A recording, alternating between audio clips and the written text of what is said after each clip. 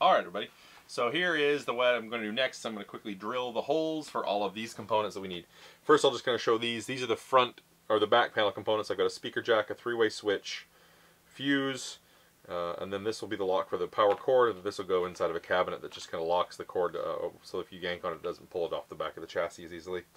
So move those aside. You'll see that a little bit as well, but what I'm going to focus on here is I'm going to have a power switch, a light.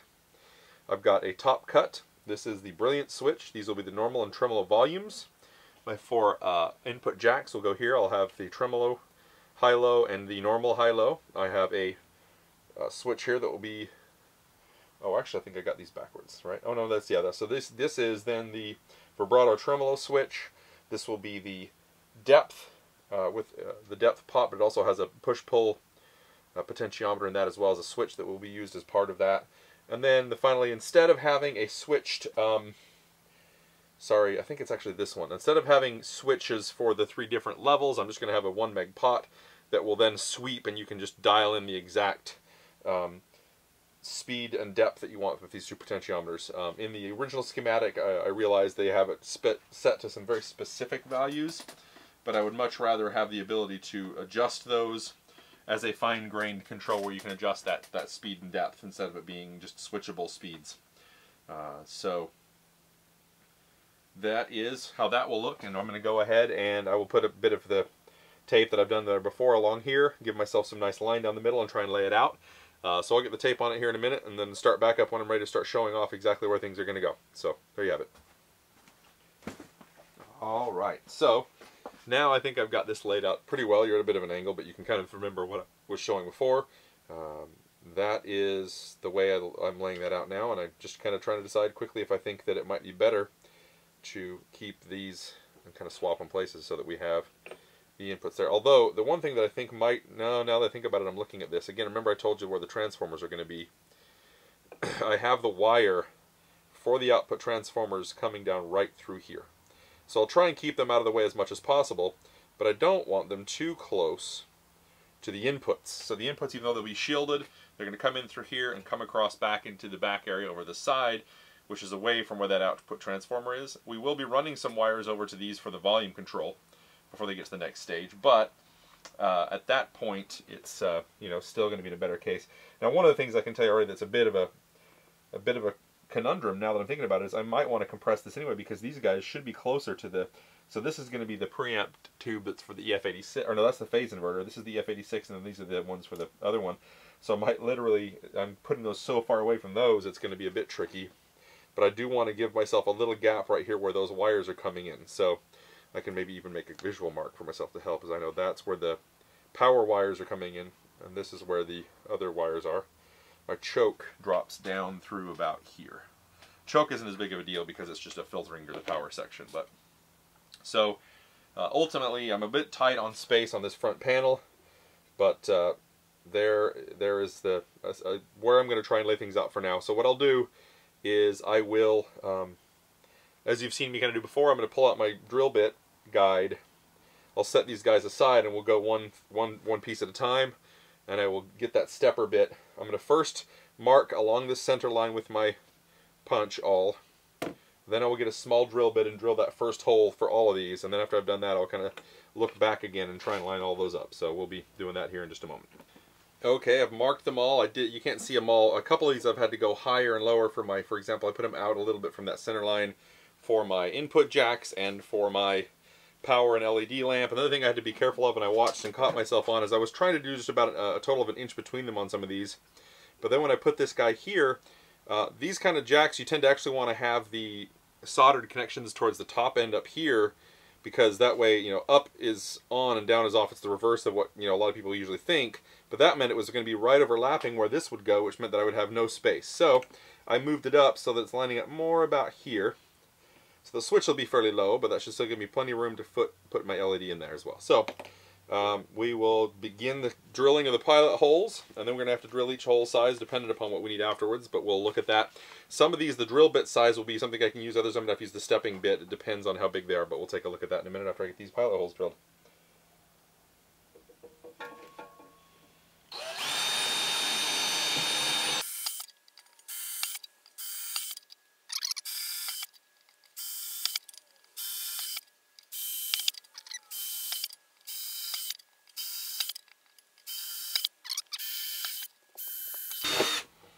if you notice I'm wearing gloves, I'm trying to be better at that because as you see all these little bits of metal that come out, I've cut my hands almost every time somewhat, so that's trying to save me a little bit of skin. So, alright, so next what I'll do is I'm going to look at this and I'm going to see, so I need to have it bigger than the width of the actual post here. So I'm going to get my calipers here and measure that really quickly. It doesn't need to be super tight, it just needs to basically give me a feel for a bit that will fit a slightly larger size than this. So if I have a bit that is flush on that one, it's probably not going to be big enough. So I will quickly check my bits and see which one I want to use on this one. Okay, so I have a bit that will work for that first one. And it may work for quite a few of the other ones as well, we shall see. But this one looks to me like it's the right size. So I will kind of also just do a quick eyeball as well, but it does look like it's just slightly larger, so that should be perfect. Okay, so put my gloves back on and drill this hole. Of course, my little wood blocks I was balancing this up with just fell off. There you go. Alright, let's brush aside some of those chips. Now we will see. And she fits. Okay, cool. One down. And we'll just have to kind of quickly validate each one of these. May be the same size, but I can test that also by the same thing here. I'm going to quickly just check if that's the right bit. And that's the right bit for that one as well. Alright, so that one definitely fits it, so we'll use that one as well on this guy.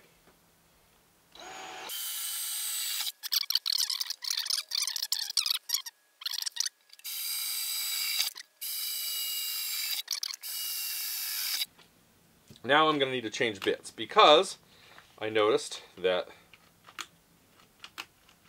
I think my battery's dead. It is. I've noticed that the input jacks and the power switch sized ones are quite a bit larger. So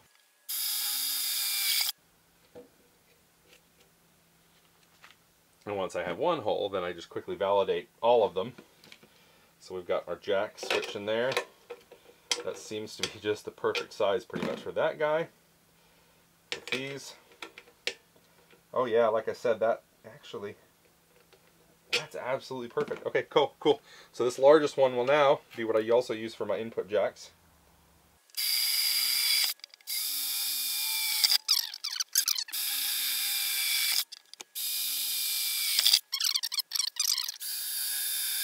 Alright, so now the final one, I think also both of these little guys are the same size.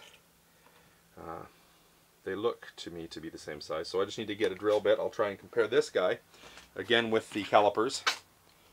So I will measure the width of that and try and find a bit that is slightly larger than that. Alright, so those are done.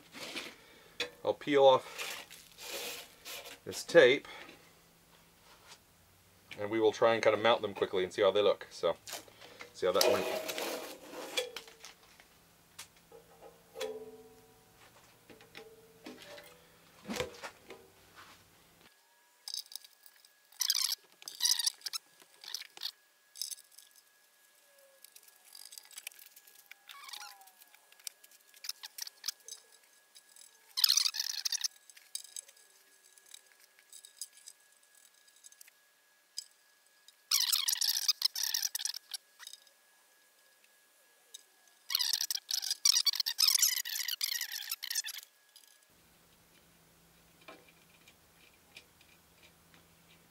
And there she is. So as you can see now, I'll have my power switch here and the light. I have my bright switch here. I have top cut, the 2 volumes. These are my input jacks. This will be the on-off switch. I have a toggleable switch here as well for the tremolo, and then these are the 2 pots for the tremolo. So that part done. We'll come back here in a little bit and do the back so you can see what that's like, but that's some good progress for the day. We'll see how that turns out with the back in the next little segment here. Thanks. Okay, so now I'm going to quickly do the opposite side. And before I do that, I'm going to want to actually pull these guys back out because I don't want to accidentally kind of crunch them. So I'll do that really quickly. I'll get the tape on the other side, and then we'll go from there. Quick one here. I just realized when I was trying to fit things, and I'll flip this over in a second here and show you, but that was really tight on the way I was going to try and fit the fuse on the back, so I've decided to put it here on the front, and that's common on some amps anyway, because the guitarist will need to replace those fuses more often than anyone else. So I'll just put another hole there for that one. So that goes on the front now. Because as I was starting to look at the back, you will see I was trying to fit what would go in here, and I need to fit the power cord, and that will go roughly here. But after I put that there, I realized because of the way these sockets are, the power cord will go in between, kind of come in between this guy right here. That gives it room to kind of come in, link in with the transformer power cables that are going to come in across here, and then hook up to this rectifier socket, pretty straightforward. And then go through the rectification, which will then go over to these guys. But I didn't have room easily either on this side. You can kind of see how tight this is here versus here. I just didn't have room to fit in there. So at any rate, I'm going to mark these guys off and try and figure the size of that in just a minute here. So I'll show you that in a second. Okay, so, sorry, I had to just adjust the camera a little bit. So now I've got the other things I'm going to put back here is I'm going to put my power cable in here, and I have to figure out what size drill bit will work for that. We'll look at that in a second. And then I'm going to need to put in, I want to put it, this is going to be the switch jack, where I will connect in the output will go straight to this guy, but the other three inputs will come in from the 3 different ohm ratings. So I'm going to put it roughly about here, because that will be right after, like where my output transformer will come across to, and then I'll have a small jumper. I'm going to put this guy just right next to it here somewhere. So actually I think I'll actually put it over here, because I don't want any of this output section to be too close to the preamp side. Now the phase inverter is probably the least susceptible, that's here. But still, I'm going to keep this guy as close to line with that. I'll run those wires straight over to here, other than the ground, which goes straight to this guy. And then I'll connect a single jumper from here over to this guy, and then the rest of the 3 will connect into here. And that way I'll be close to also be able to hook these into the output transformer hooks into the output pins of the power tubes as well. So that'll put it kind of in a nice situation there. So, oh, actually those aren't power tubes. I just am doing it backwards, aren't I? So actually, let's do that backwards. I will still put this about here because I want my selector to be pretty much in line with where that's coming through. And then I'll put my output jack about here, keeping it away from, this is the phase inverter and these are the other tubes. So to keep that a little bit segregated as best I can over to the side. So there you go. So I'm going to mark those off about there. And then I will measure what I think needs to fit in them and cut those out. So let's do that really quickly.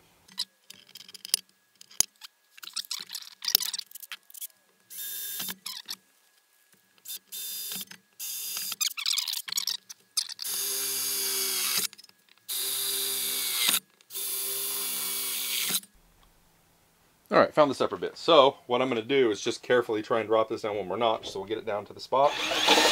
Let's see if that looks good. I've just gotten it one spot here. And again, this one, these guys are a little tricky because they have, you have to kind of compress it to just get it to even go in.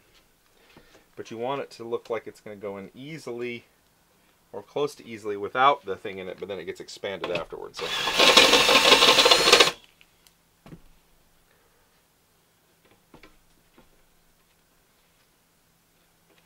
Not quite, a little bit more.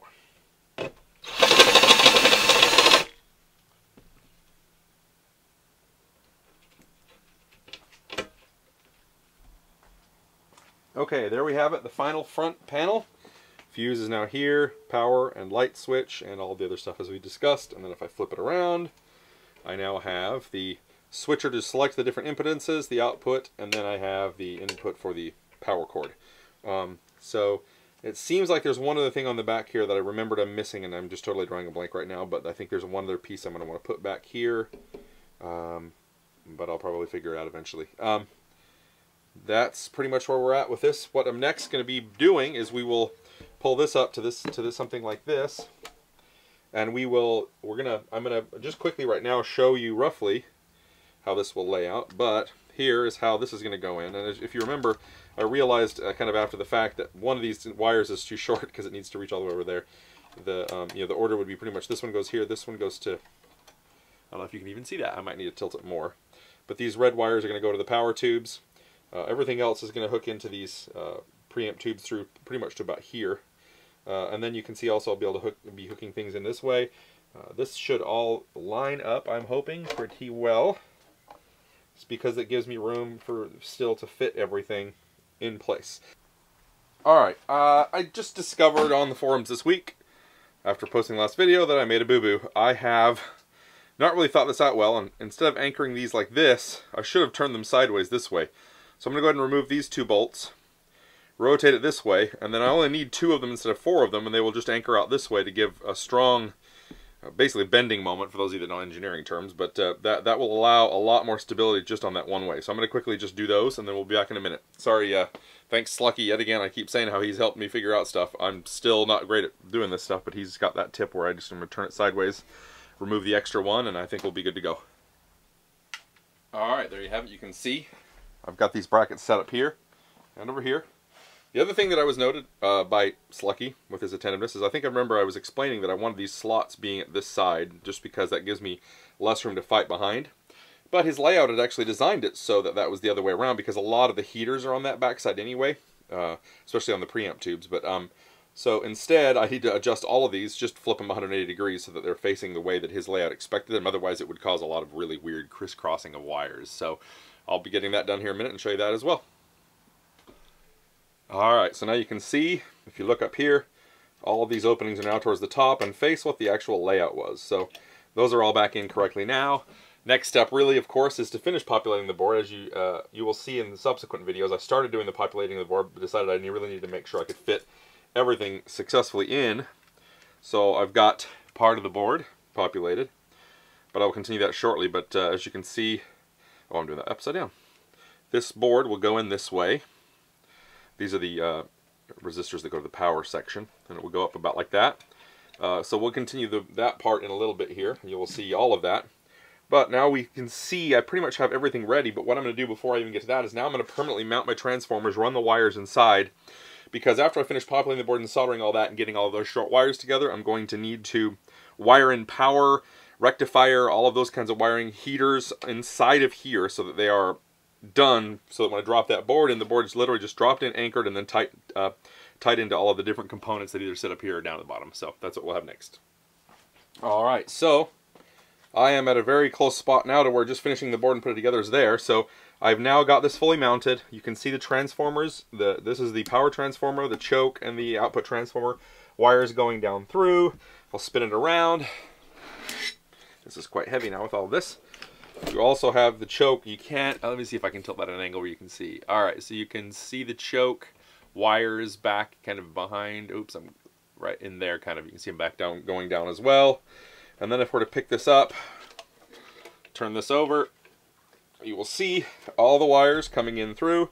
I've got the power transformer wires here, the choke here, and the output transformer wires here. So as a quick raw and dirty on that, I will end up effectively bringing the white wires, or the connections for the 5 volts for the rectifier.